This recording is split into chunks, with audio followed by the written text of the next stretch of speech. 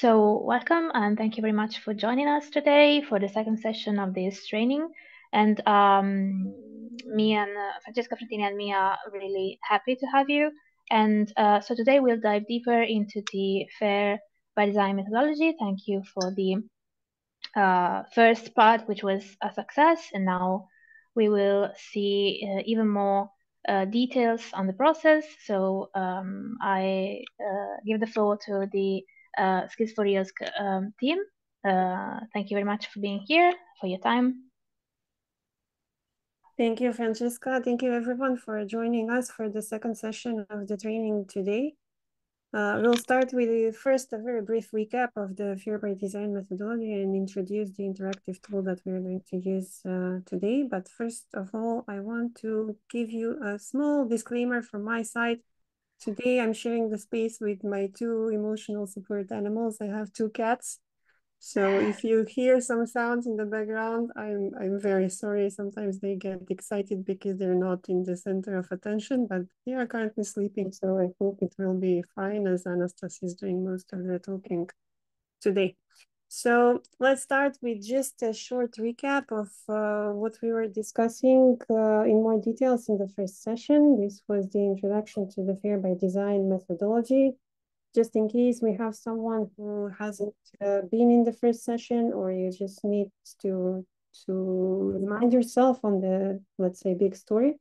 The idea of the FAIR by Design methodology was that we introduced some changes into the backward instructional design process in order to empower it with FAIR principles. And in the end, after you follow the methodology, the result should be fair learning materials from the point of view of learners and instructors and other trainers. So they should be very easy to be reused and adapted to other purposes. The way the methodology is designed, there are 6 stages through which you need to go through before you deliver the actual learning material, but then the story is not complete. You go back and do another cycle and another cycle of continuous improvement. In the different stages, we focused on different things regarding the FAIR principles. For example, in the prepare stage, the main focus is on getting to know the RDA, minimum metadata schema, which we recommend for the description of the learning materials. This is the first, let's say, global metadata schema that showed up, focusing explicitly on learning materials. Of course, if you want, you can take this schema, extend it, and adapt it to your own specific domain. What you need to do is basically take all of the defined fields in the schema, because this is the minimum set, and then you add your own to make it more clear and descriptive for your domain purposes.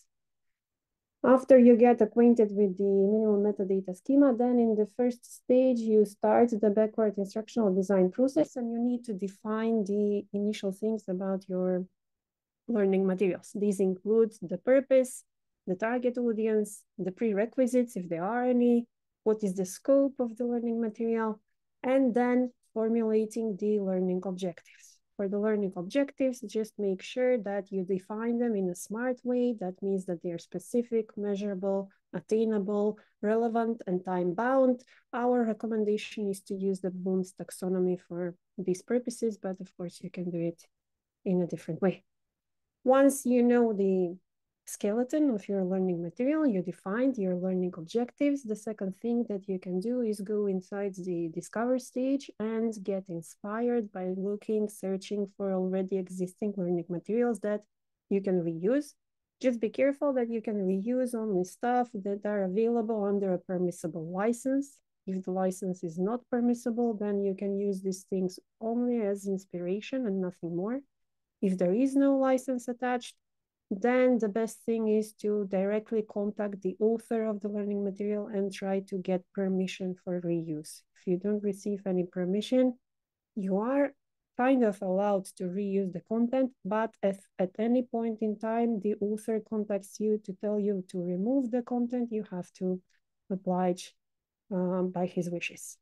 There are different places where you can search for materials. First, you need to try to search in the repositories in your domain. If you don't find it, then there are open educational resources, EOSC resources, general resources.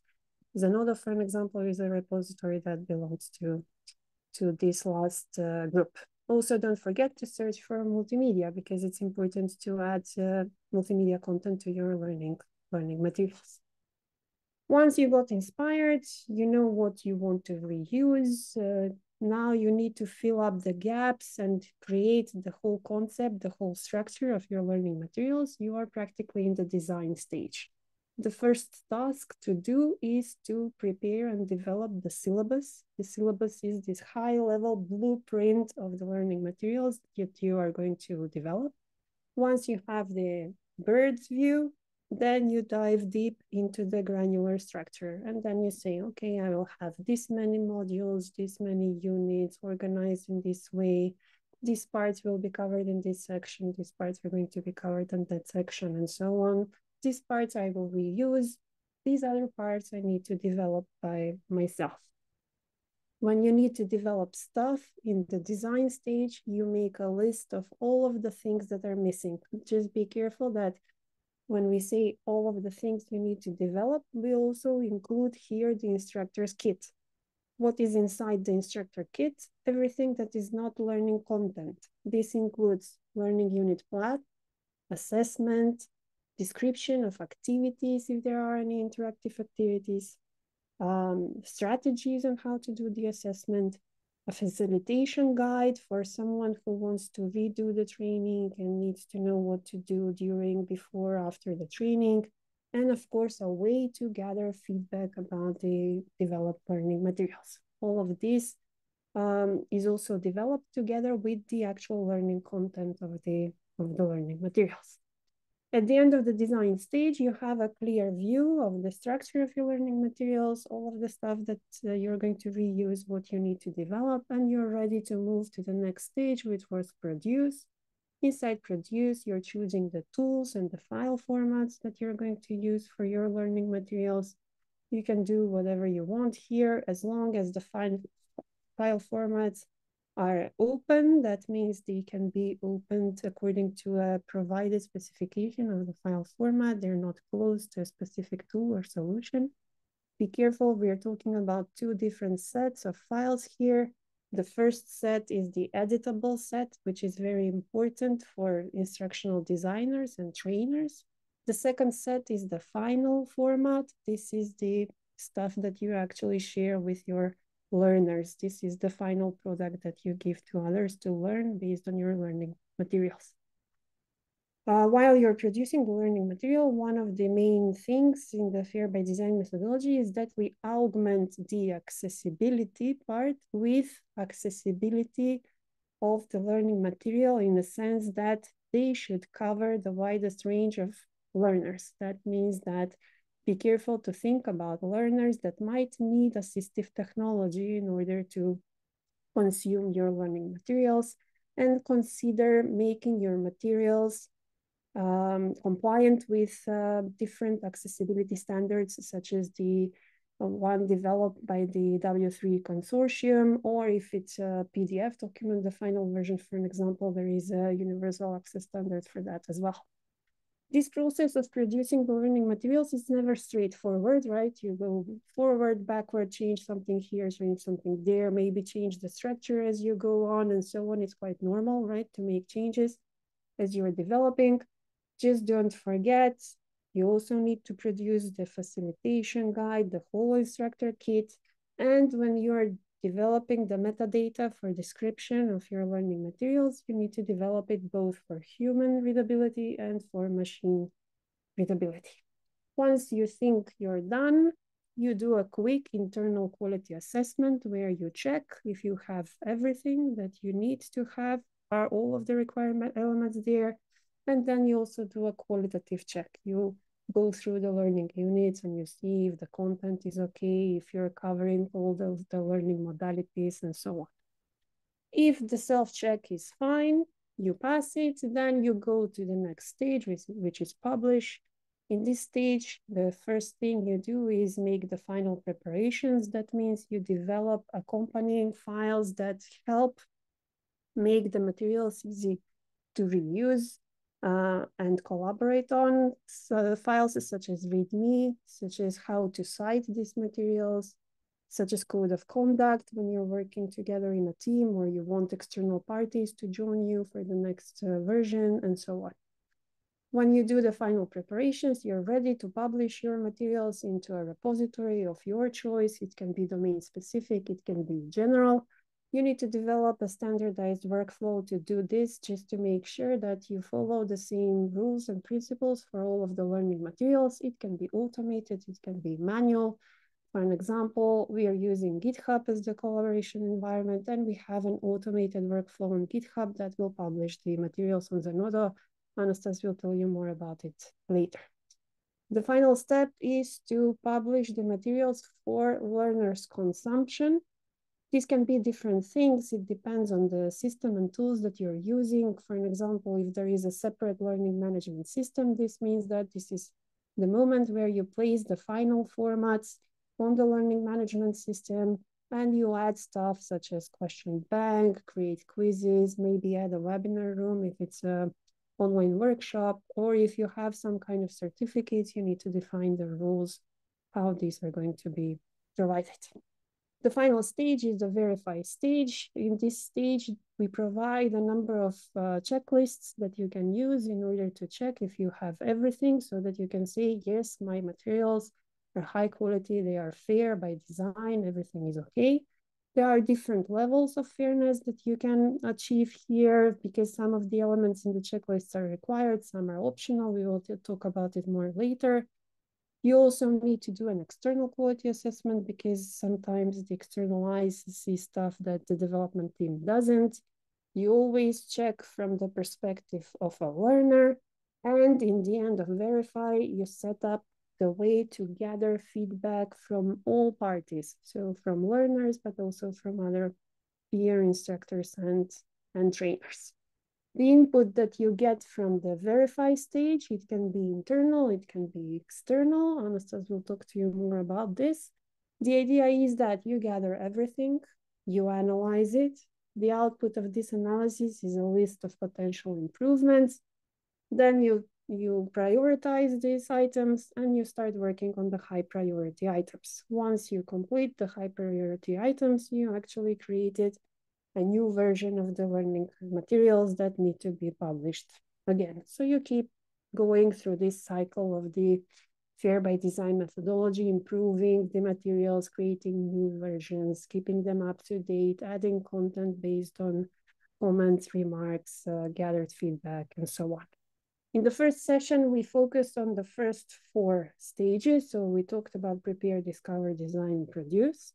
Now we are going to focus more on the last 3 parts, which is publish, verify, and continuous improvements. Our hands-on for today is actually the implementation of the quality assessment checklist for checking the fairness of already existing learning materials. With that, we did a very, very short recap. We'll start this second session after the recap with a few words about the versioning or the versioning control. We'll speak about the need for versioning. How do we implement versioning through versioning management system, which one we opted within the fair by design methodology. And then some important things related to the versioning, especially one of the specific accompanying files, the so-called release notes file, which is very important to keep track of the versioning, and a few words at the end about the numerical representation of the versioning, the meaning of different elements of the versioning, and try to explain when to change a major, minor version, what does a change in a minor or a major version means for the materials.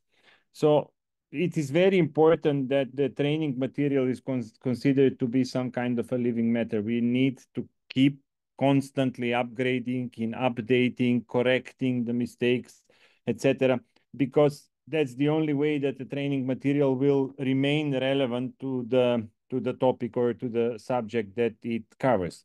But if you make those changes, there is always the risk of you losing yourself within the changes, and keeping track of the changes is actually what versioning is, addressing the challenges of constant changes needed to improve this material.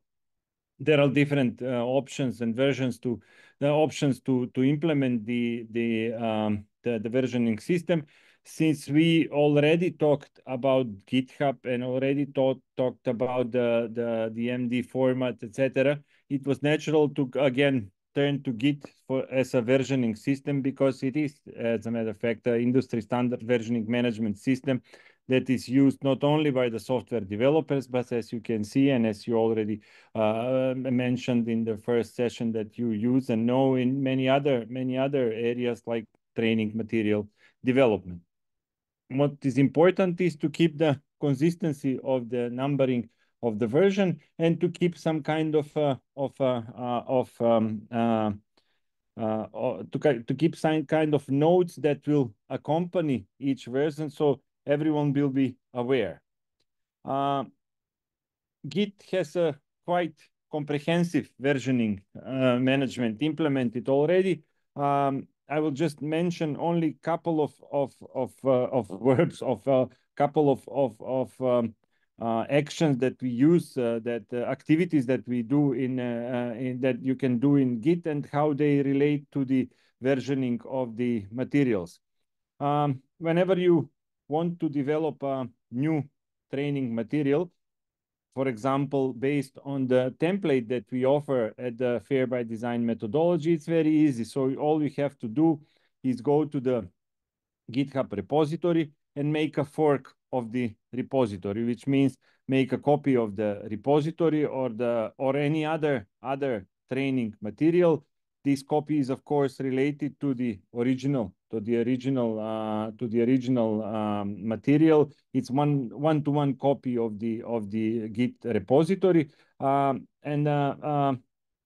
which can be used for your own purposes, to modify, if it's a template, then to build up the courses. If it's already made course, to make some changes needed for a specific purpose. Then an important action in Git is the commit. Each commit to the repository means that you have implemented some changes to the materials, and you are committing them to the repository of your own, or to the repository from which you have cloned previously to be working on. All these changes are then updated in the associated GitHub repository, but also in the case of the methodology, and in many other cases where GitHub is used as not as a classical software repository, but as a repository for written materials. Associated actions can help you update the web presence of this Git repository, the so-called Git book. So each time when you commit something to the repository, some actions are triggered, and after some time, depending on the number of changes and depending on the actions you have, a new your GitHub pages will be updated, will be reflect the changes you have made. And then we come to the last of these three actions that we take on GitHub, which is called the GitHub release. The GitHub release means that you produce a whole new version of the learning material, and each GitHub release has a bigger effect on the training materials. GitHub release produces a new version, but GitHub release also does many other things that we will see in a later presentation today.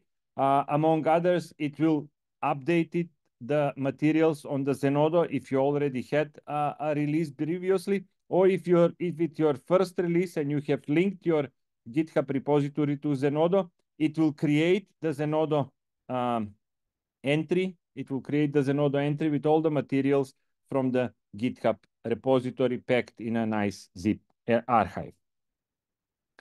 To keep track of what you changed, to make it easier both for the learners that have used previously maybe this material and want to come back to this material, or for the teachers, for the fellow teachers or instructors that are using this material to deliver courses or webinars or whatever they do. It's important to have release notes associated with each release, which means with each version of the document, of the repository, of the material.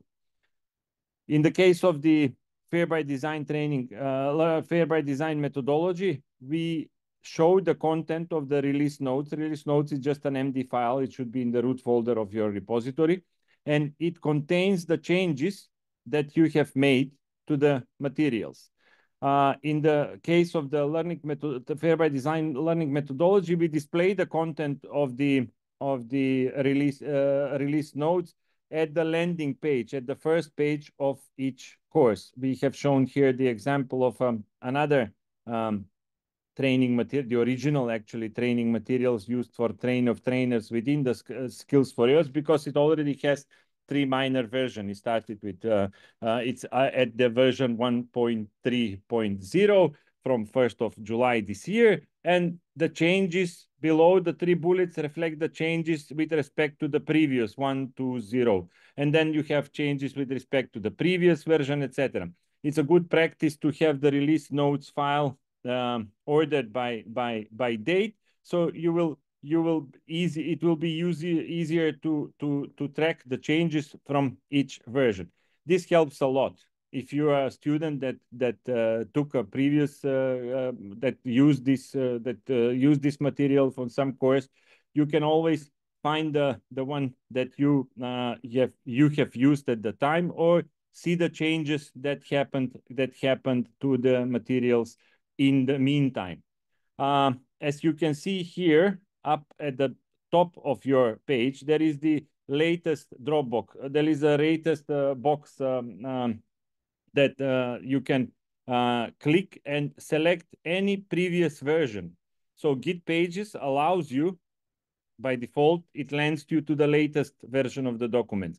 But it also allows you, by selecting a previous version from this Dropbox here at the top of the page, to select show any previous version. For example, if you go and see the learning materials for the train of trainers, you can select here 1.2 and it will get you to the previous version. And then once you're ready, once you have everything for publishing, then you need to go to the final step to make a new iteration. New iteration means that you will have a new version for this new release or new version of the training document. Usually, we use this three-part dot decimal representation of the versions of the documents or software or whatever it is. The left one being called the major version, the middle one being called the minor version, and the last one being called the patch. Each of these numbers has a specific, each of these numbers is associated, each of these positions is associated with specific changes in the document. If you only made some technical fixes, some bugs, some hot fixes, some typos that you have found in the document, some wrong information that was shown previously, then you do not produce a new version. You actually increment the patch number. If you change something that includes, if you change something that includes, that represent an incremental improvement, but does not change the overall structure of the learning material, then you usually change the minor version. As you can see, as you saw in the previous slide, we have released 3 new minor versions of the document. None of them meant that we have changed the structure. We have added some new features. We have added some new elements. We have added maybe some new activities into the existing structure of the training materials. If you change the structure, then you have made a major change, which means that you need to change the major number or the major version. Thank you, Anastas. Yes, so up to now we were talking about the collaboration system and how we organize the work and the different versions of the training materials. Remember, if you want to reuse a training material as a basis for something, but then you plan to, I don't know, change the structure, add stuff, remove stuff, because it's a similar but not the same training. According to the methodology, we recommend that you fork from the original repository and then start new versioning and implement your changes. In this way, if you want, you can keep up to date with the changes to the original material that you're reusing, but you'll get the freedom to change the structure, add, remove stuff that you don't need. We are moving on now to a different topic, also related to the publishing stage, which is the recognition framework. So together with the Fair by Design methodology, there is a special task inside the Skills4EOSC project that is focusing on recognition and developing a recognition framework. The idea is to define more formally the use of digital credentials on how they can be used to provide professionals, experts, students of open science with proof of their skills. And when we say proof of the skills, we mean for both learners, so people that are attending courses, trainings, whatever it is, and instructors, people that are giving the trainings and the courses. Why do we need the digital credentials? Well, of course, for other organizations, for employers, future employers, to be able to recognize the skills that have been obtained with the trainings, professional, unprofessional, formal, informal, whatever they are, in whatever way they are provided. How it works inside Skills4EOSC? Well, if you remember from session 1, Nana already spoke about this a little bit. This is just a reminder. First of all, for the open science skills, there is a separate task which is called minimum viable skills. It defines the so-called open science profiles. So it says, if you want to be a data steward, you need to have this and this and these skills, right? Then we use the Fair by Design methodology to develop learning materials. These learning materials are actually provided in order for people to obtain the skills that are defined in the profiles. Before we release the learning material, we go through quality assurance framework that is developed inside the project, and we will talk about it later. And then we provide the learning to the learners. The idea with the recognition framework is that once the learners have gone through the learning material, if you remember, according to the Fair by Design methodology, there should also be assessment attached to all of the learning units. So the learners are going to go through the assessment. If they have been successful, depending on the rule, what is successful, and then let's say above 80% of the quizzes or the homeworks that were assigned or whatever, then they receive the digital credentials. They are issued, so inside Skills4EOSC, we issue the digital credentials after completing the learning content and doing the assessment. However, in different situations, right, someone might decide that they don't want to do assessment. In that case, you can provide digital credentials for attendance only. So for people that have attended the training, they will receive some kind of a digital certificate that they attended this and this type of training that was focusing on this learning objectives, was lasting this duration, was providing this and this information. There is, of course, a set of pros and cons if you should provide digital credentials for attendance only or not. It's up to every organization, every training group to decide whether they want to do this or not. In this training, we will just go through these items so that it is more clear to you when you choose between the two options for attendance only or only with assessment to decide what works best for you. So the good thing about providing credentials only for attendance is that in this way, you encourage the participation of individuals to your training. If you say in the syllabus that you provide digital credentials for attendance, the probability that more people are going to go to this training is, of course, higher. It also promotes inclusivity so that all people that are interested in the topic will go through the training. They will not feel intimidated because there is an assessment. It's very easy to administer, so you just need the list of registered participants and then just check who showed up and you provide the digital credentials to them. And of course, it's building a learning culture of individuals. The bad side of providing digital credentials for attendance only is that the value of this type of digital credentials is lower, right? It has less weight. Why? Because it only says that they attended the training, what they got out of the training, right? What are the learning outcomes? We don't know. We know the objectives of the training, but whether they have been achieved or not, it's a different matter. So from that point of view, they can be potentially misleading, right? If you show these certificates to an employer, sometimes by default, they think and expect that you have achieved the learning objectives into learning outcomes, but this may not be the case. So in a sense, in a way, external people, when they see this type of credentials, they don't really make the difference between someone who was just there attending and someone who was actively engaged and doing the hands-on and stuff and everything. The other option is for you to decide to provide digital credentials only for successful completion of assessment. This is the preferred way, as I mentioned in Skills4EOSC, but it's not like mandatory according to the framework or anything. What you get with this is that these digital credentials are actually going to demonstrate competency of the person, right? They have achieved the skills that have been the learning objectives of the training that they have been to. So the recognition is much higher compared to the attendance. It motivates the people that attend to pay attention, to go through the material and everything. And you can also have different credentials for different skill levels, right? If someone has been more successful, you can give one type of credential.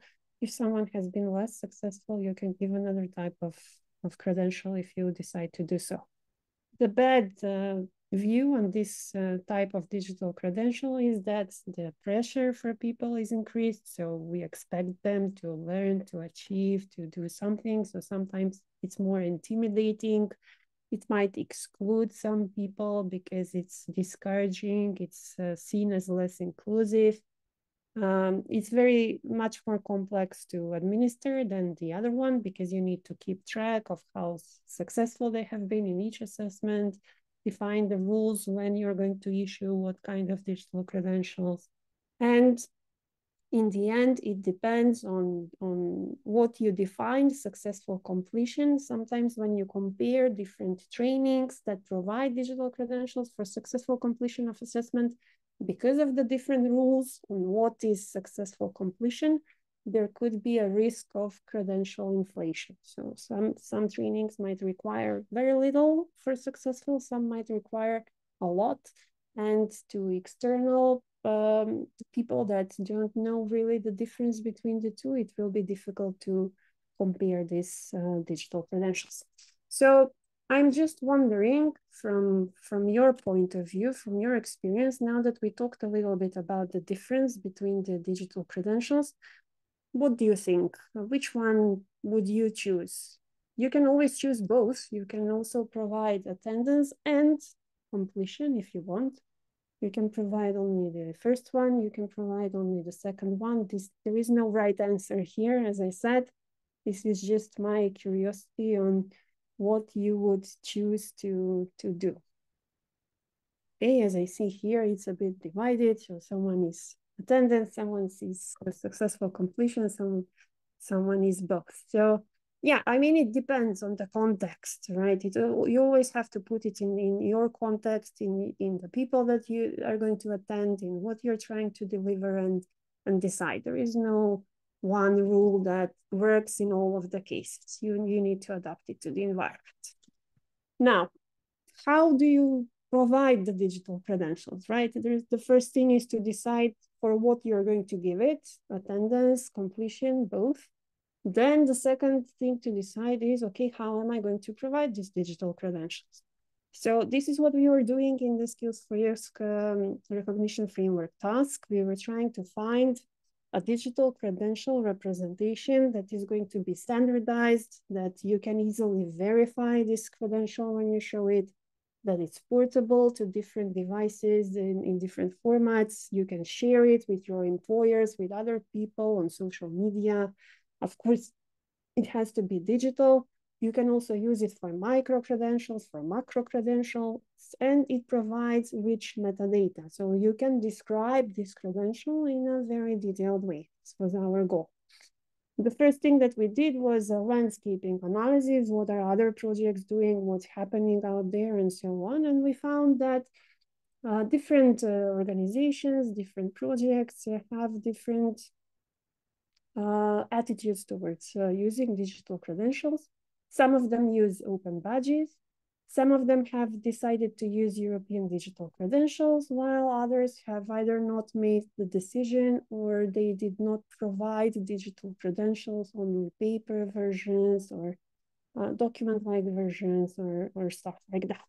After the extensive landscaping analysis, we found that we actually have two candidates, two viable options for digital credentials in the end, which are the most popular and let's say the most suitable. They comply with our requirements. One was the digital open badges, and the other one is quite newly established, the European digital credentials for learning. So I will tell you a little bit about both so that you can decide if this is something that you would like to use, what are the pros and cons of each of these options. The first is the open digital badges. So the idea of digital badges is to create a badge and issue a badge in order to recognize different competencies, skills, achievements, or attitudes. So they're quite versatile. When you say open digital badge, you actually mean a digital image, a digital picture that comes together with machine readable metadata. And inside this metadata, there is information on who is issuing the badge, to whom, and on what basis, why, for this training, for this many credits, for this accomplishment, for these skills, and so on. The standard for the image and for the metadata is very well defined and very well maintained, initially by the Mozilla Foundation, now by IMS Global that took over the work. And it provides a way to verify that the issuer has really issued this digital image together with the metadata. How it looks like. So this is just an example of an open badge. So it's like an image of whatever you decide. The image is up to you to decide. And then these things that you see next to the image is actually the metadata that can be stored inside. So it's the criteria for the badge, textual description of the badge, name of the badge, digital signature of the issuer so that it can be verified that the badge is correct. What is the evidence for which the badge is provided? Is there an expiration date that there doesn't have to be? What is the date when this badge was issued? Who issued it? Who is the recipient? How it can be verified? There might be a link where you can click and you can verify that this badge is really issued by that issuer. So there are different information that you can put inside, and you can really describe what is this badge about? Why was it obtained by this person? At what time? What is interesting about the digital badges and why we like them and we decided to use them as a viable option is that you can collect them in a so-called backpack or passport or wallet. One of the examples is Badger here, which is a free open system. Anybody can use it. And you can collect all of your badges, individual badges there. You can also group them into categories, play with them, whatever. The interesting thing that was one of the stuff that was important for us was also that the badges can be shared on social media. So you can share the image on social media and say, yeah, I got this badge now. And when people click on the badge, they can read the metadata and read details about the metadata. On the right-hand side, you see an example of a badge that we provide. It's the Fair by Design Methodology Specialist Instructor badge. And on the right-hand side, you see the metadata that is related to this badge. It's awarded to me in February, issued by Skills4EOSC for the Fair by Design course. And there is this text that describes the learning objectives that I have achieved with the training. How you can issue an open badge? You can use different tools. There are many free open tools. The interesting thing about open badges is that it can be integrated with a lot of different learning platforms, which is very nice. For example, we use Moodle, and on the right-hand side, you see the GUI of how you define badges for a course in Moodle. But it's similar in any other tool. What you need to do is prepare the image, because as I said, the image can be anything you want. So you design the image. We have templates for the badges in Skills4EOSC. And then you fill out these details about the badge, the description, the expiry dates, the criteria, and so on. Inside the learning platform, you can define the issuing criteria, whether it's manual or whether it's automatic. For example, we usually use automatic issuing because in this way, it's very easy to provide the badges to the recipients. So we say, okay, in order to obtain this Fair by Design instructor badge, you need to accomplish all of the assessments inside the course and achieve minimum 80% on each of the assessments. The interesting thing is that, as I mentioned before, you can use the badges for micro-credentials.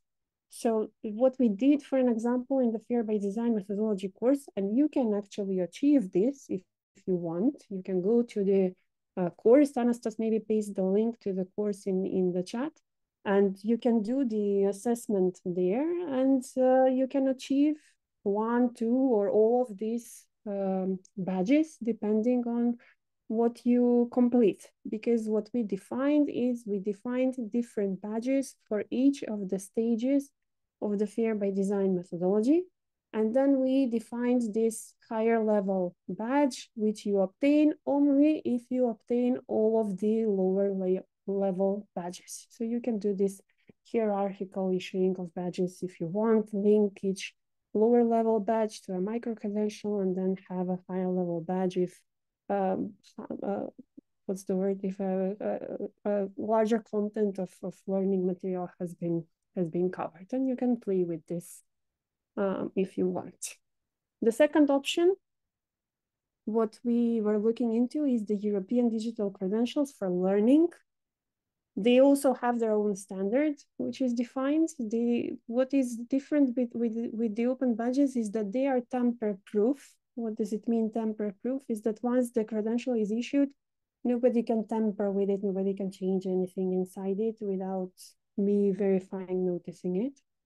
Of course, there are digital electronic documents. They describe that the owner has a certain skill or a group of skills or achieved one or more learning outcomes, and it supports any type of learning context. So it can be about formal, non-formal, informal training.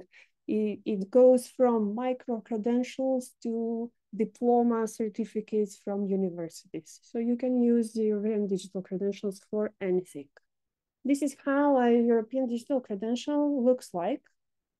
So it contains a lot of metadata about the credential. Of course, things such as who is the issuer, what is the subject of the digital credential, what were the activities, the achievements, the learning outcomes, were there assessment, no assessment, did they achieve some entitlements or attestations, were there any, I don't know, credits? Do you want to add information about the hours of work spent or hours of apprenticeship or whatever? So it's quite a large set of metadata that you can use to really describe in details the credential that you're providing. But you don't, everything is optional. So you can make it very general or you can make it very specific. The interesting thing here, and very specific for European digital credential, is this e-seal that you see on in the upper right corner. This is the tamper-proof thing. So this e-seal needs to be acquired by the issuer, and you use it as a type of digital signature. So once you create the digital credential, you seal it with the e-seal and it becomes tamper-proof. So anybody that gets the document can share it with others, of course, but they cannot change the content inside. The interesting thing about the European digital credentials is that they can be stored in a wallet. This wallet, unlike the open badges, it comes together with Europass. It's integrated inside Europass, so it's not just any wallet you want to use. It's one wallet inside Europass. And this is how the credential looks like inside this wallet. So you see the main 3 points is who received it, Sonia, who is the issuer, Skills4EOSC, how this document looks like. On the left-hand side, you see it's like a, let's say, standard template for a PDF certificate. You can change it, the layout, information inside, whatever you want.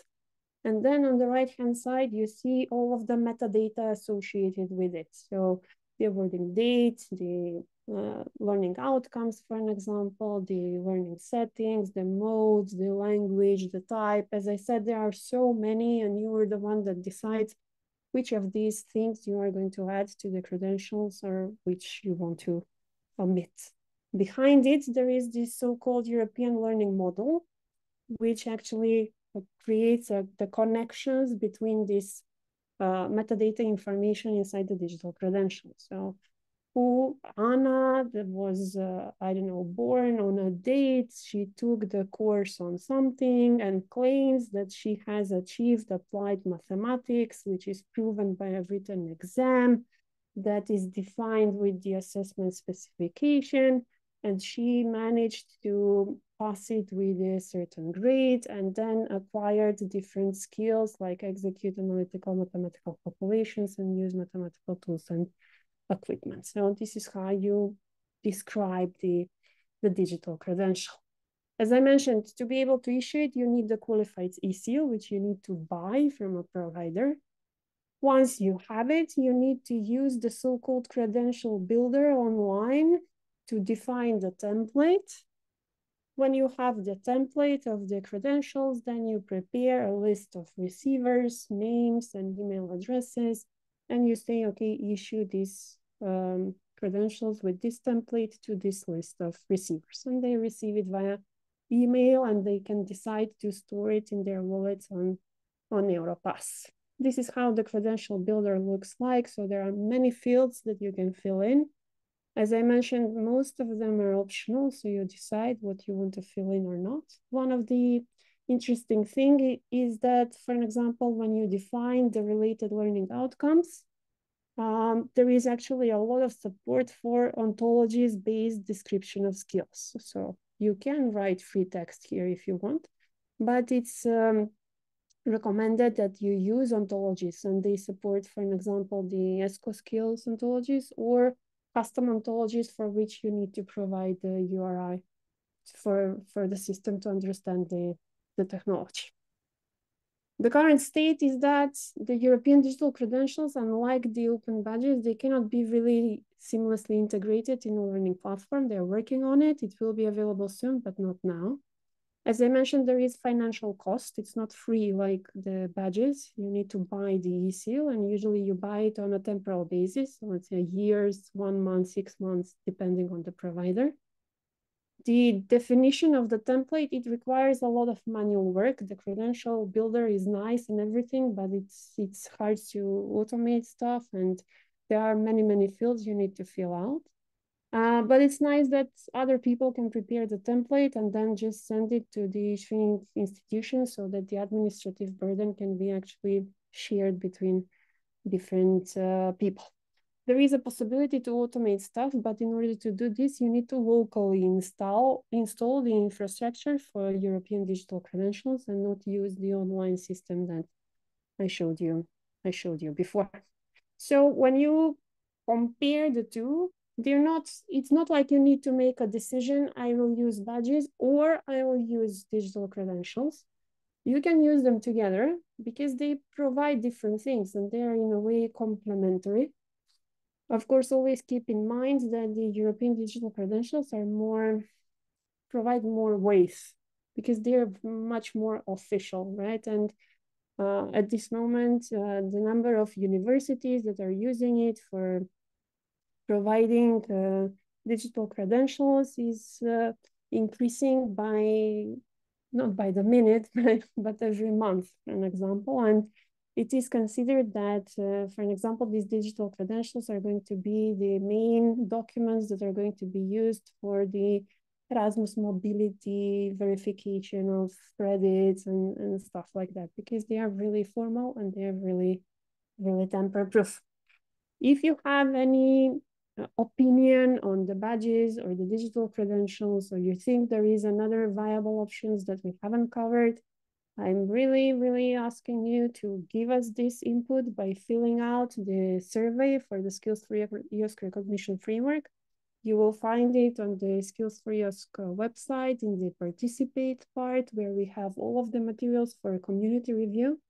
So you can download the draft deliverable that we have, and you can fill out this EU survey form and give us your opinion on this matter. We will be extremely grateful if you do that. I will share the link with you in the chat now that we are done with this part. So with this, we went through the recognition framework. I gave you a few options on in what way you can provide digital credentials for your learning materials, whether it's attendance or whether it's successful assessment accomplishment. And now I give the floor back to Anastas to continue with the next topic. Okay, so the next presentation refers to the publishing considerations that need to be made when you are ready with your material and you want to make it publicly available to the general public. Sonia mentioned that it's a separate phase in the methodology. You publish the materials. You publish both materials for the learners and for the trainers, for the instructors on separate platform, etc. We will focus mostly on publishing the materials for the trainers. We'll not go into deep explaining the whole publishing phase with all the details. We'll just mention some more important things we need to consider when we reach this phase. So we'll talk about the repository where you should publish your files, the accompanying files that need to be edited to reflect the content of the material. We'll say a few words about technique called fair signposting. I'll tell you a little bit later, and we'll finish up with the automated publishing workflow that we have implemented in GitHub for the methodology that does lots of things automatically for you. So the first, of course, is the choice of the repository. Of course, the methodology suggests that you always opt out for the open science repository that is well known to the community. Since we were producing quite general training material, we opted for a general purpose open science repository. And of course, the choice is very frequently ends up at Zenodo. That's what we did, of course. But anyway, other communities might choose other different repositories suitable for the purpose, well known to their community, well known to within the both trainers and learners community. Repositories are, of course, important mostly for the trainers, because in the repository we publish the materials that it is intended to be used by the instructors, by the trainers. The materials that is intended to be used for delivery of the courses for the learners is usually published on a learning management system like Moodle or many other. So in the case of methodology, our choice was Zenodo for quite a lot of reasons. First of all, is maybe the best known open science repository, but there was also a very important feature that is integrated into Zenodo, and it is the GitHub Zenodo integrations. It means that these two tools can be quite tightly integrated, and you can automate most of the processes that otherwise you would do manually to make to follow all the needed steps and actions of the methodology. But before you do the next release, before you do the publishing, there are some files that need to be edited that are recommended by the methodology to better explain your materials, to better reflect the content and other relevant things. We'll mention a couple of them here. The README file. README is MD file that is usually at the root that sits at the root of the repository, and it's actually the first thing that the visitors can see when they visit the GitHub repository. So when you actually visit the GitHub repository, the GitHub website displays the content of the README MD file. So whatever you need to present on the first hand to the as a first presentation to the visitors of your repository should be part of the README MD file. Another file is also, we consider another file important here, the code of conduct file. Again, it is MD file that we say that these are the things that we need to adhere to. It defines the standards or how to engage in a community, how to resolve possible problems that might occur while developing the material. Might also contain steps to resolve issues, etc. GitHub will show a direct link to the repository code of conduct if there is such file just above the citation information. The third file is the license file. The license file is again not mandatory within the methodology, but a license file is a text file that contains the description of the license under which the specific training material is released. It's actually something that you copy from the license, from the sites that contain the description of the licensing, like the Creative Commons 4.0 licensing site, where you can find text versions of all the licenses that you release. Our materials are released at the CC0, and the content of the CC0, the whole description of the CC0 is presented in the license text file, the plain text file. Another thing that is very useful to be accounted for within the training material is the contributors. In the Fair by Design methodology, we don't have a special format or a special file that defines the contributor roles, aside from the RDA metadata fields that list the authors of this material.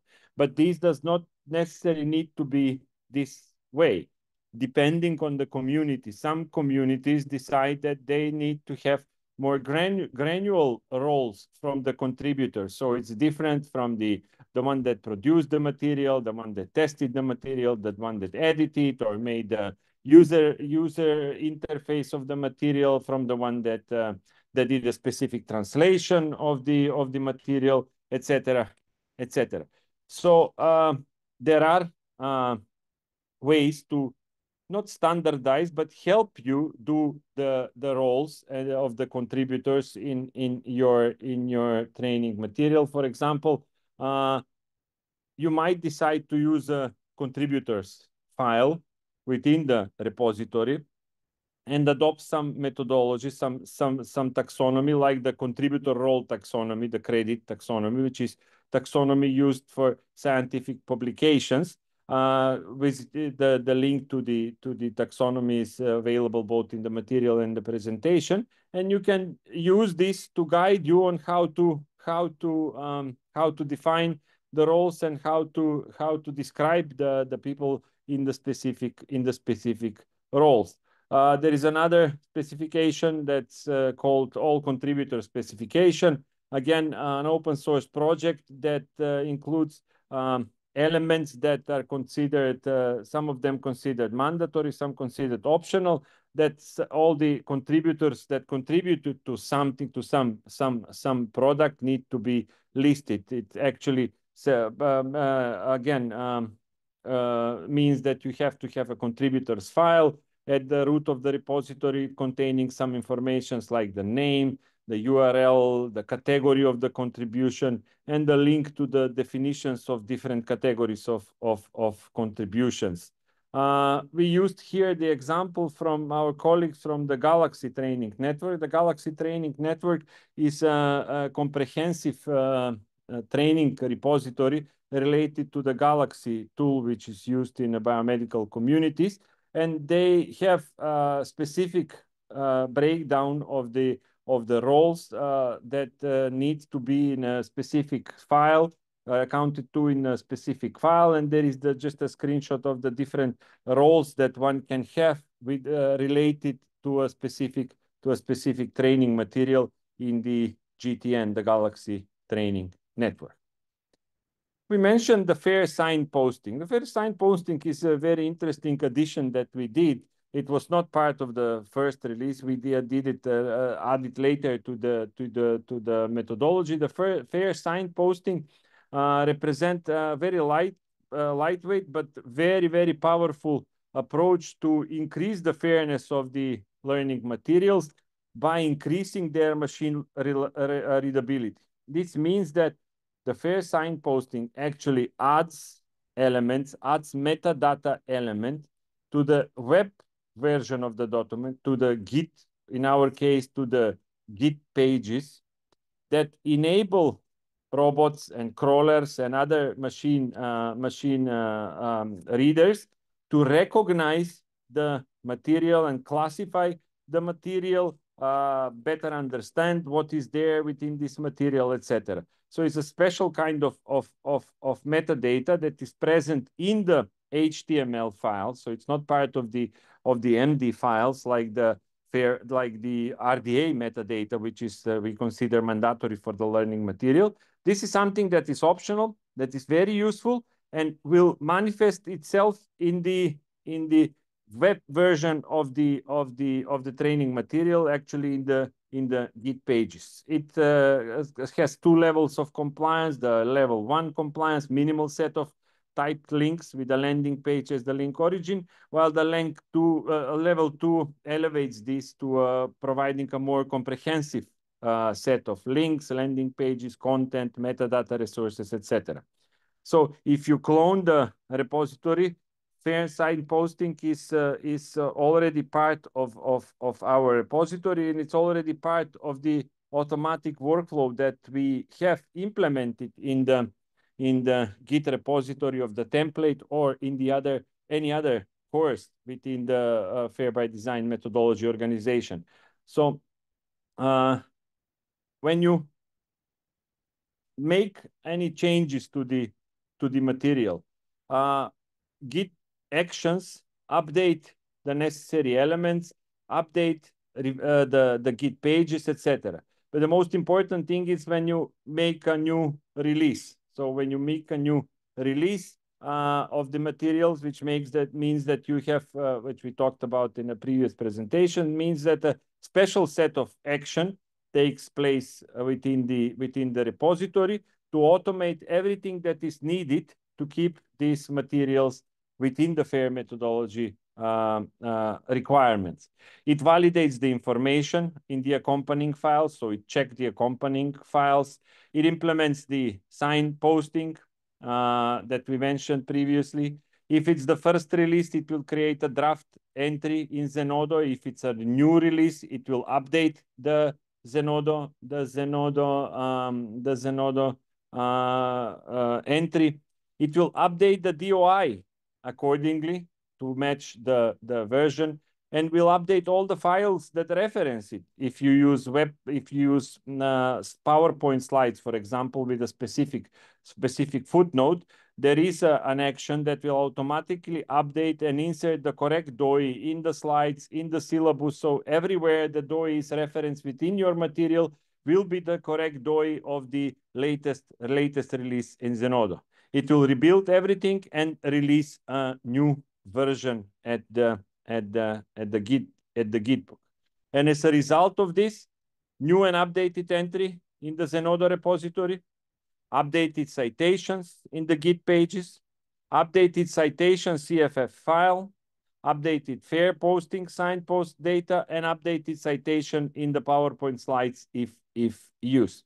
Please bear in mind that some of these fields that we mentioned and some of these files can be edited and should be edited manually, while the others should not be changed manually because they are changed and updated by the automated workflow that is a part of the repository. For example, fields in the citation CFF file, like the version, the DOI, the date released, will be automatically updated, and you should not change them manually.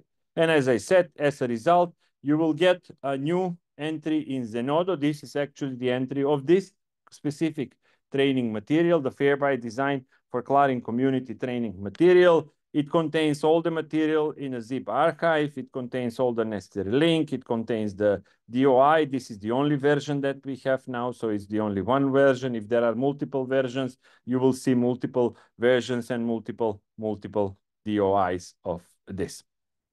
Just a couple of slides on the co-creation, because we consider that the contribution of the wider community is necessary to develop something that will be relevant to the wider community. Just a few words about the co-creation process, the incremental changes, the analysis of the feedback, and of course the final stage, or the I would not call it the final stage. It's actually at the same time the final and the first stage is the stage that connects the final stage to the first stage of the Fair by Design methodology, which is the continuous improvement. It's the line that circles everything, all the stages in the nice picture that Sonia showed you before. It's very important to have a regular analysis of all quality assurance aspects, so we can identify first errors, things that are maybe wrong in the element, but also identify elements that we can improve to make our material better, to make it more suitable for a specific community, to make it more understandable, etc. So in order to do this, we need to do some kind of collecting of some kind of feedback. So based on this feedback analysis, we should make a plan how to develop the new version of the learning materials. And how do we get the feedback? Well, first of all, it's important to get feedback from all relevant stakeholders, from all relevant parties. We get feedback both from the learners, but also from the instructors that have used these materials, that did a workshop or a webinar using this material. Some of the sources of the feedback mentioned here provide us with feedback from one of these groups. Some provide from both of these groups.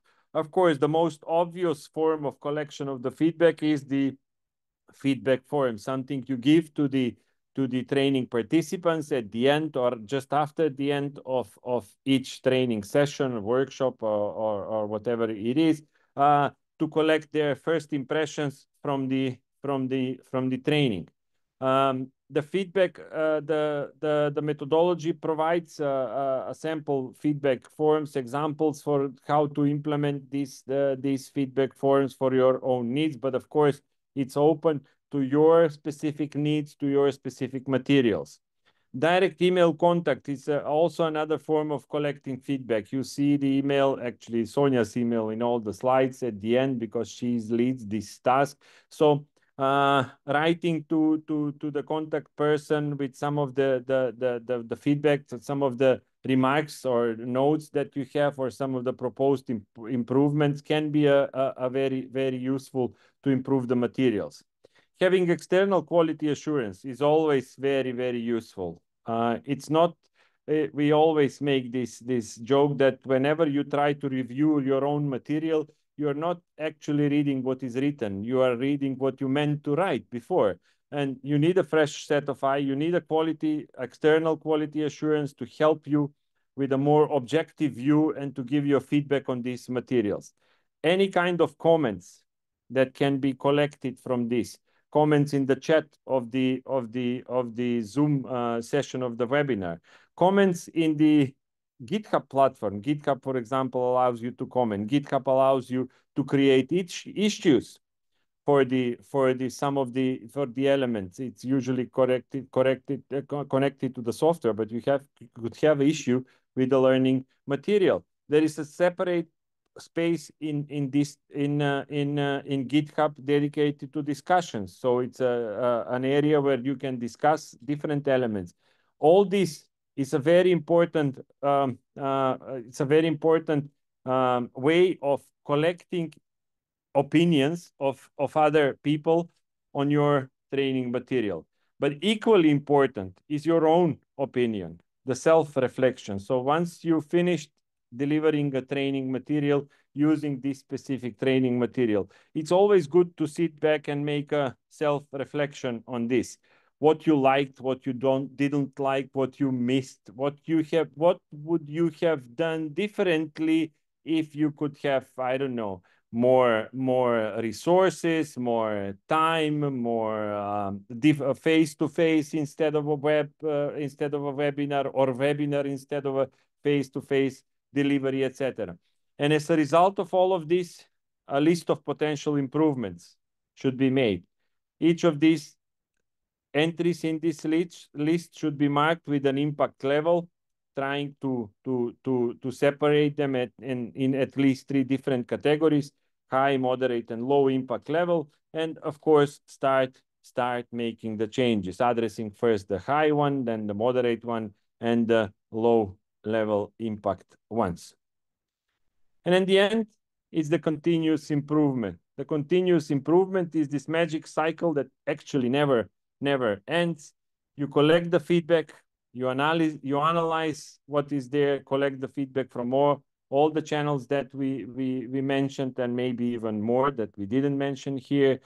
Analyze all the feedback, find out what is relevant, what sometimes might be a non-relevant feedback. It very often happens to have non-relevant feedback, but analyze it all, and then implement a new version, and then publish it, and then again the magic circle starts again. Collect feedback, analyze, implement, and publish. We are now into the last part of the training, which is the quality assurance part. First, we'll go through the quality assurance as defined by the Fair by Design methodology. And then we're going to do a hands-on where you will be asked to measure the quality of 2 different resources from your community, just to take a look how these checklists look like, what is required. Can you find the information needed in order to fill out the checklist, and things like that. And then we will have a general discussion and wrap up this training. So let's start first with the quality assurance. We are mentioning quality assurance so many times during the Fair by Design methodology because it's really an essential part of it all. If you want good learning materials, they need to have high quality. And when we say quality, we don't mean just to make them fair, but also quality of the content and the way it is presented to the learners as well. So every aspect of the learning resource. And according to the methodology, once you arrive, if you remember, we mentioned also at the end of produce, you first do an internal quality assurance. This is just to check if you have all of the required elements, if you developed all the content and reused all the content that you initially planned to do it. So it's more like, have I done everything I was planning to do? However, when you arrive in the verify stage, which is the last stage after publication, now you have a final version of your learning resources. It's time to really pay attention to the quality and to make sure that you've done it all by the methodology, not by the book, by the methodology. So for these purposes, when you enter verify, the first step that we recommend that you do is to do a self-check. So do a self-check, quality assurance, check if everything is as it should be, then you're going to do the rest of the quality assurance steps. For the self-check part, our recommendation is to use the quality assurance guidelines and checklists that are developed by a different task, which is developing the quality assurance framework inside Skills4EOSC. And inside this deliverable of these tasks, there are a number of checklists that can be used to check the quality of the learning materials. There are 4 in total. However, we omitted one because it's not relevant for your community. There is a separate checklist on the minimum viable skills and profiles to ensure alignment of the learning material with the skills defined in the profiles, which are not of such importance in your case. However, the other 3 can really be implemented in your community as well and might be of interest to you. So that's why we will talk about that. The first one is the general quality assurance checklist. So as the name says, it's a general quality assurance. So it focuses on the content of the learning materials and analyzes the quality from the learner's perspective. Does it have everything? Is it clear? Do the learners get what they expect? Is the content multimodal and all of these things? The second one is the Fair by Design quality assurance checklist. This one focuses on the fair aspects. So did you use the Fair by Design methodology? If you use, do you have these items to make the materials fair and to make them even more fair if possible, right? Because there are some things inside the methodology that we require you to do and some things that are optional to do, but can improve the fairness of the material. The last one is the so-called LC quality assurance checklist. LC is the acronym for ethical, legal, and societal issues related to open science. So these are mostly questions that are related to whether the materials that are provided are comply with all of the legal issues that might arise, with all of the ethical issues that you have to consider, and any societal issues that might be there. All of these checklists, so no matter which one, the general, the Fair by Design, the LC, and the MVS as well, they are divided into 2 parts. So they have a list of indicators. Each of these checklists has a list of indicators. Every indicator has a certain weight. It can be 1, it can be more points depending on the indicator. And every indicator is defined as essential or optional. If the indicator is essential, that means that this indicator has to be achieved. It has to have at least 1 point to pass the checklist. Otherwise, it will be considered that you haven't passed the checklist that contains that indicator. For an example, for the Fair by Design methodology, there are a certain number of indicators related to the findable, accessible, interoperable, and reusable. And we say, if you don't pass these indicators, your material is not fair.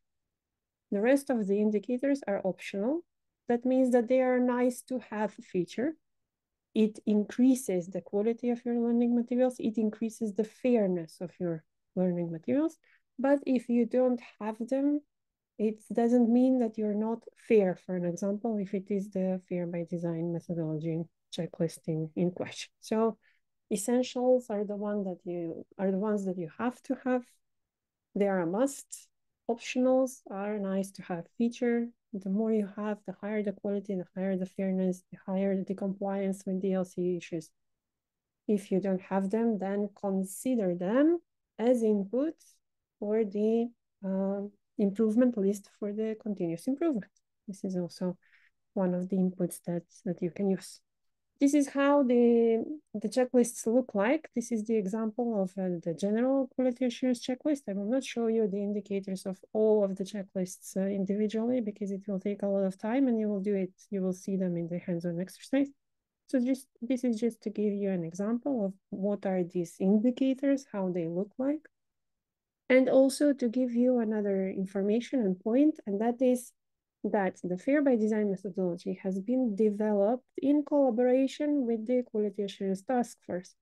What does it mean? It means that if you follow the Fair by Design methodology, that you are automatically doing things that will help you pass all of the indicators in the rest of the checklists. So in the general QA, in the LC QA.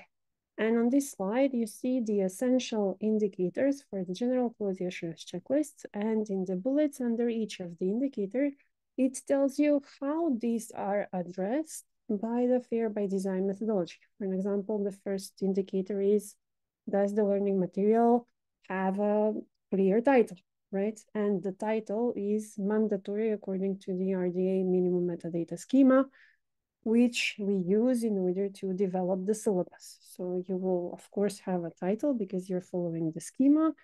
You just need to make sure that this title is clear and descriptive to the learners. It's similar with the target audience, which is also part of the RDA minimum metadata schema. It's similar with the level of expertise that is required from the audience. So you see all of these questions that are the essential questions of the general quality assurance checklist are actually going to be part of the syllabus if you're following the Fair by Design methodology.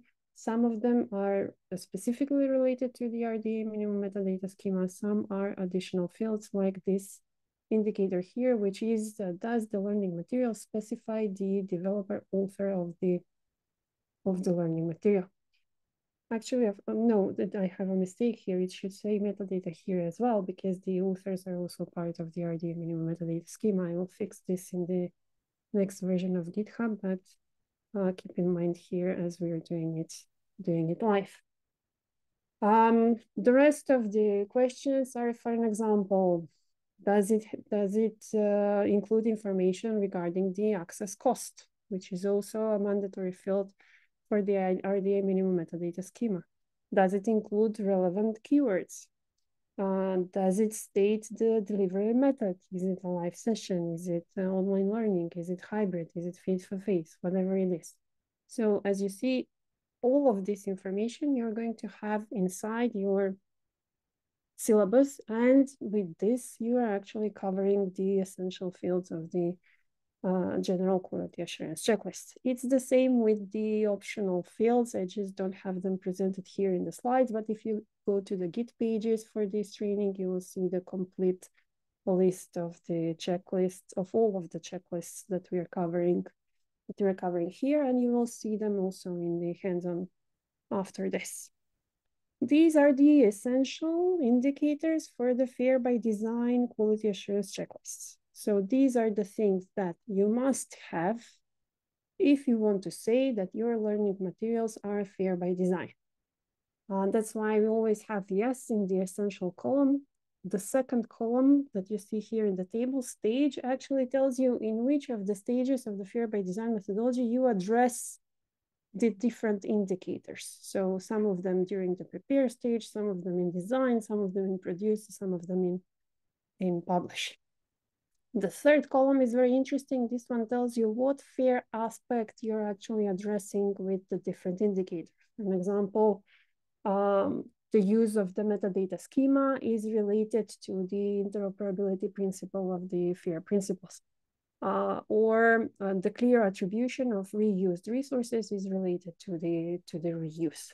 And if you take a more deeper look into the essential indicators, you will actually see that there are 2 essential indicators per each type of FAIR principle. So there are 2 for Findable, 2 for accessible, 2 for interoperable, and 2 for reusable. And they address the minimum requirements needed to say that something is fair according to the definition in the FAIR principles, with one extension, And this extension is regarding the accessibility. If you remember, I already mentioned several times that because it's learning materials, when we say accessibility, we also include accessibility from the learner's point of view. And that means that the learning content should be accessible to the widest audience possible, which is not part of the essential FAIR principles as they are defined. Accessibility there means access to the resource only. The essentials for the ethical, legal, and societal issues are the ones presented here. You see with the colors, I gave you a hint of the keywords that are required. For example, do you have terms of service for the resource? Is the IP owner identified? Are you using standard licenses? Are the licenses machine and human readable? If you're using multiple licenses, are they interoperable? Is there attribution if you're reusing sources? And is there data provenance provided? So these are the minimum information that you need to pass. You have to pass in order to say that you are LC quality assurance, that you pass the LC quality assurance. Of course, there are additional optional. For the LC quality assurance part, honestly, even when it comes to me, and I've been dealing with a lot of LC issues inside the Skills4EOSC lately, I think that in order to fill out the checklist correctly and make sure that you address every possible ethical, legal, societal aspect that is asked in there, you need help of an LC professional. Otherwise, you need to be very well versed into these terms that you see here. For an example, terms of what is terms of service, what is IP owner, what licenses are interoperable, what are not, and so on. So these are a bit, let's say, technical terms that not all of us that are traditional instructional designers, people that develop learning materials, that we know beforehand, right? So we see in the prepare stage of the FAIR by design that you should familiarize yourself with licenses and things, but this checklist requires deep knowledge of licenses and things. So maybe it's good to do it with someone who has this knowledge, or make sure that you read a little bit more about it before you do the checklist. So once you do the self-check, and you pass everything. If you don't pass, you fix what you want to fix. At least you have to fix the essentials. For the optional, as I said, they can be input for continuous improvement. Then you go into the next step of quality assurance, and this is the external quality assurance. As Anastas mentioned, it's always a very nice idea to give the stuff that you develop to someone else, because the pair of fresh eyes will review the learning materials without cognitive bias. There is always a problem when the author reviews her own learning materials, because there is this cognitive bias. When you do it with an external person, you don't have any cognitive bias, and this is what you want to do.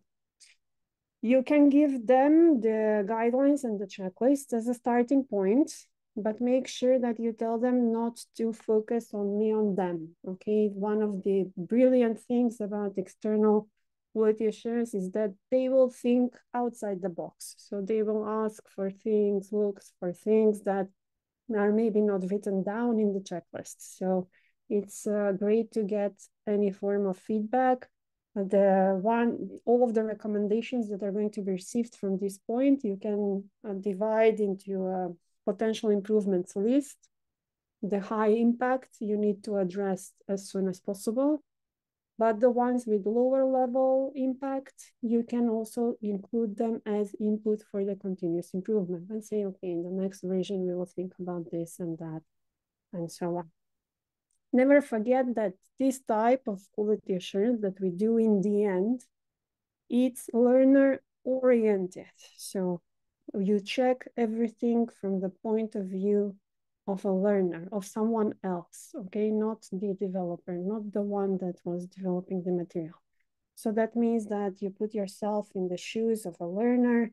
And when we say you can access the material, yes, you can access as a learner, not as an owner of the content. And you can use the content the way you intend the content to be used by the learners. If there are any problems with accessing, using the content from the learner point of view, these are high impact issues and you need to resolve them as soon as possible. So, because I mean, the final idea of the learning material is to be used by learners. So if they cannot use it, then it's a problem that needs to be fixed right away. So, in a summary, we said verify is an essential step, right? In the methodology, you cannot skip it. You have to go through verify. You do a self-verify. You do an external verification. You do it from both point of views. So from the learner point of view, very, very important. And from the point of view of another instructional designer, trainer that would like to reuse your material. You divide all of the outputs from this quality assurance into a list. The high impact priorities you deal with right away. The rest is input for the continuous improvement process together with all of the other inputs from the co-creation that Anastas was telling you about.